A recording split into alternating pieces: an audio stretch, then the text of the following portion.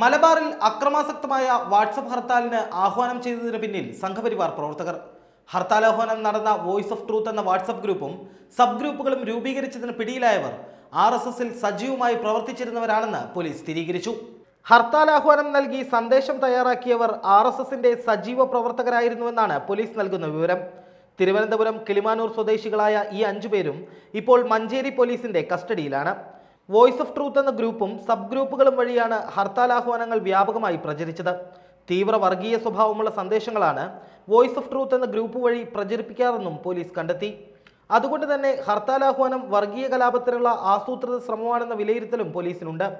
തിരൂരിലും മഞ്ചേശ്വരത്തും വർഗീയ കലാപത്തിനുള്ള സാധ്യതകൾ തലനാരിഴയ്ക്കാണ് ഹർത്താൽ ദിവസം ഒഴിവായിരുന്നത്. അതേസമയം ഹർത്താലാഹ്വാനം നടത്തിയ വോയിസ് ഓഫ് ട്രൂത്തിന്റെ 4ാം ഗ്രൂപ്പ് അഡ്മിന്റെ പ്രായം 16 വയസ്സ് മാത്രമാണെന്നത് പോലീസിനെ ഞെട്ടിച്ചിട്ടുണ്ട്. കുട്ടികളെ പരിചകളാക്കിയാണ് വർഗീയവാദികൾ കലാപത്തിന് ശ്രമിക്കുന്നത് എന്നത് അപകടകരമായ സ്ഥിതിവിശേഷമാണെന്നാണ് പോലീസിന്റെ വിലയിരുത്തൽ. News desk Marunadan Malayali.